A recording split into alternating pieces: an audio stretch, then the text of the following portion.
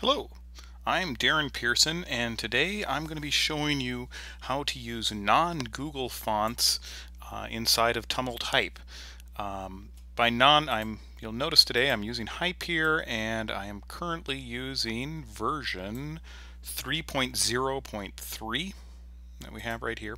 And when I say non-Google fonts, what I mean is if we go to our text inspector tab, we have quite a few built-in fonts already here in Hype. And if we click on add more fonts, we can either do Google fonts, which are referenced to the fonts.google.com, or we have custom CSS. So sometimes you have a really rare font that's not in the Google library that you want to use. This is how to go through it. So I came across this problem. I wanted to use the Blade Runner font. So what I'm going to do is I'm going to start off, just Googled around, and there's a great website, www.dafont.com, that we have right here, and I'm just going to search for Blade Runner. And there it is. There's the Blade Runner font. You can kind of take a look at it. I'm going to download this, and it's a zip file. I'm going to save it to my desktop. There it is. It's downloaded. Close that window out. And yep, there's my Blade Runner font, and I'm just going to extract it here. And you can see that it has a .ttf extension. TTF stands for True Type Font. Now that's one of the file types that we need, but we're also going to need 3 others, so we're going to need to convert this. So what I'm going to do is go to a different website called Font Squirrel. Again, fontsquirrel.com, and you can download a bunch of really cool fonts here. If you scroll down, you can look through. I really like, I don't know, retro. Some really cool ones here. I was looking at, what was it, Minotaur, I don't know. I like that one, but you can kind of look through. But they didn't have the Blade Runner font on this site, but if you go to their web font generator, this will help save a lot of work. I'm going to click where it says Upload Fonts, and I'm going to go and find my TTF file for Blade Runner and upload it. And I'll choose the optimal version. You can choose basic or expert if you want, and say, yes, I agree. Yes, the fonts I'm uploading are legally eligible for web embedding, and download your kit. And it'll take a second and you'll get another zip file. Again, works pretty quick.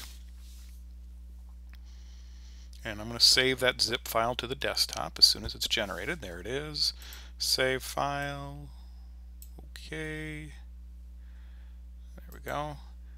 And so here's the original Blade Runner with just one TTF. If I extract this, and I'll throw away the zip file, and look inside of it, we can see a whole bunch of files here. And if I click on the HTML file, we can see, ignore all some of these other links, there's the Blade Runner font in all sorts of different sizes. So that works out pretty slick. There are quite a few other files. The ones of note are the EOT, that stands for Embedded Open Type, the SVG, Scaled Vector Graphics, the TTF, the True Type font that we have right there, and the WOFF, Web Open Font Format. So it's these 4 files we're interested in. We don't need that version 2. And the style sheet. I'm going to open up the style sheet. I'm going to use a simple text editor here. I'm on a Mac here. Oops, didn't want to use Dreamweaver. I like using Text Wrangler. So you can use any file that you want. Of course, we're on a Mac, so give me just a second to kill this off. Yes, Dreamweaver. Sure you want to quit it? Yes. Right click, open with other. I should set this as the default. I thought I did, but I guess it didn't stay. Text Wrangler. And we can see what it looks like here. Now we need to make a couple of little changes. I'm going to first remove the comment just for the heck of it.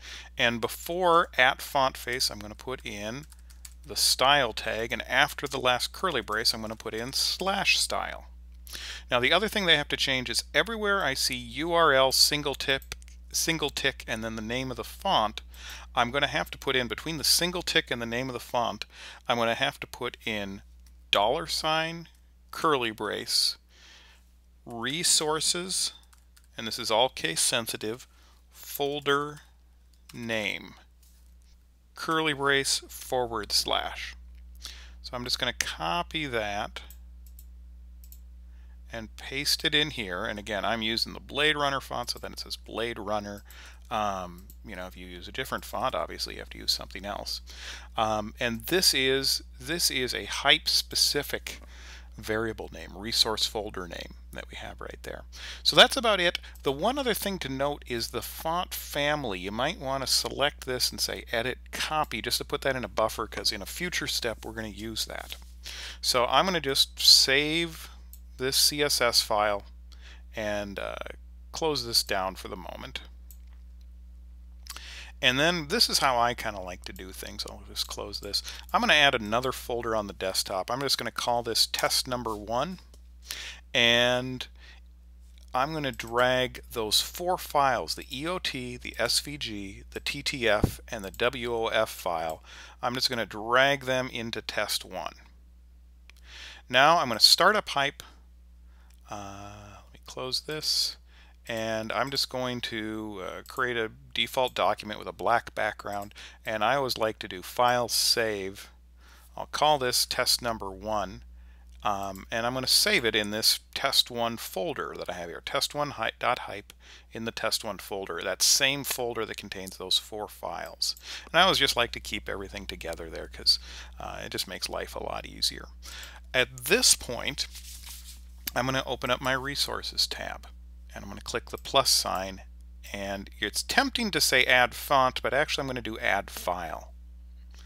And again, it starts looking in the same directory my hype document is in, and I can do these onesie twosies, or I'm just going to select all 4 of them and say open.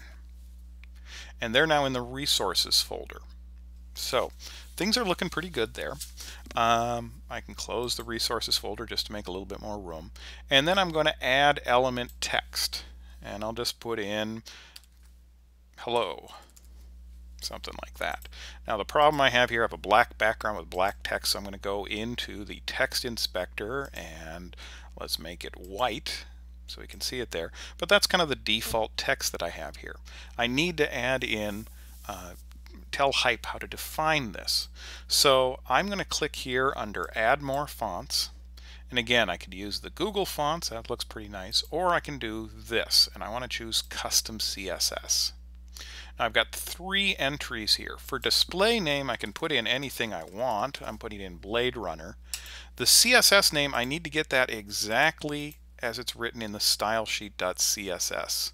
So again, I have to open that up again with Text Wrangler. Open. There it is. And it's blade underscore runner underscore movie underscore font RG with a capital RG. I'm just going to copy that, paste that in there. And then here in the embedded head HTML section, I'm going to copy everything from the style to the /style tag, say copy, and plop that, paste that in there right there. And it already gives me a preview of what that looks like. And then I say add font. So the only thing left for me to do now is, with my text selected, you can see now I have Blade Runner as a font family. And I'm going to bump this up to about 36 and make this a little bit bigger. Heck, let's even go up to 48, 64, 72. Heck, we can go larger. Make it a little too large, I have to make that bigger. And that's about it. Now we have a font. We're using the Blade Runner font, and again, if I don't like white, I can make it red or make it brown, make it cyan, whatever I want to do for color. And then I can start doing all the usual things that I do in Hype of animating it. If I can hit record, and let's have it time 0, it's off the screen right there, and at time 1, whoo, helps if you make the fun sound effects with your voice. Let's put it right about there. I'll jump to time 4 and keyframe those points, and then jump to time 5, and we whiz off the screen right about there. I'll do a file save, and a file export as HTML5 folder. Just use the default settings, save, and let's take a look at this in a browser. So now inside the test1 folder, test1, test1.html, click on that. Yep, there we go. There's Blade Runner. And he zips off. So again, I didn't loop it, so you get the idea. So anyways, that's how to do that. Thanks so much for your time, and have a good day. Bye.